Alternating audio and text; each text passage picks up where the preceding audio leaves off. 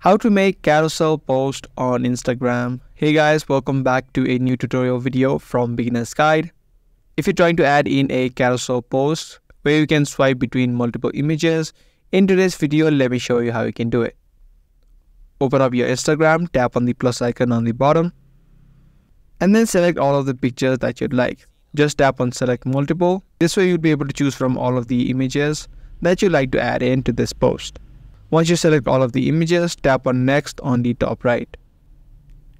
Again, tap on next. In this last section, you can add in whatever you'd like. The captions, you can tag people, you can add in music and other stuff. Once you're done with all of this, tap on share on the bottom.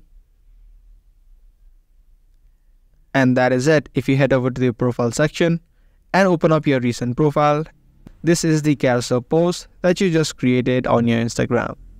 Now this post can be made for videos as well as photos. Do give this video a thumbs up and also make sure to subscribe to this channel for more videos just like this. That's all for today. I'm going to see you guys in the next one.